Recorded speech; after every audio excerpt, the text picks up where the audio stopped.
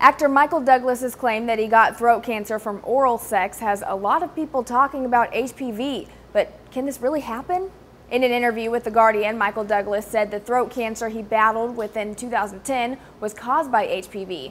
The virus is known to cause multiple kinds of different cancer. Rates of HPV-related cancers have risen dramatically in recent years, even as lower smoking rates have reduced the incidence of many other cancers. The American Cancer Society has even called it, quote, one of the epidemics of the 21st century.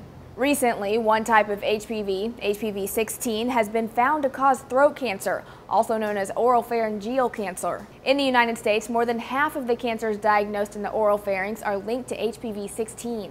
But one recent study shows the partners of those diagnosed with cancer caused by HPV aren't at a higher risk of contracting the virus. Here's a breakdown of the study from Daily RX.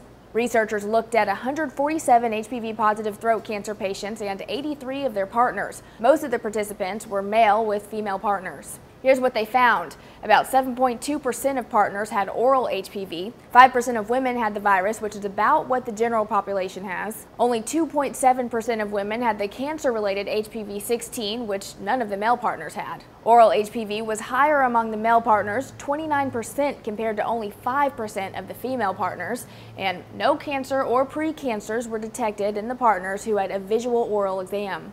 And MedPage Today notes the higher numbers among men may be a little skewed because very few male participants were part of the study, but the HPV rate is higher among middle-aged men in the general population anyway. According to Science Daily, the lead author of the study cautioned more research needs to be done to determine the timeline of progression for HPV-related cancers. For Newsy, I'm Jasmine Bailey, multiple sources, a broader view.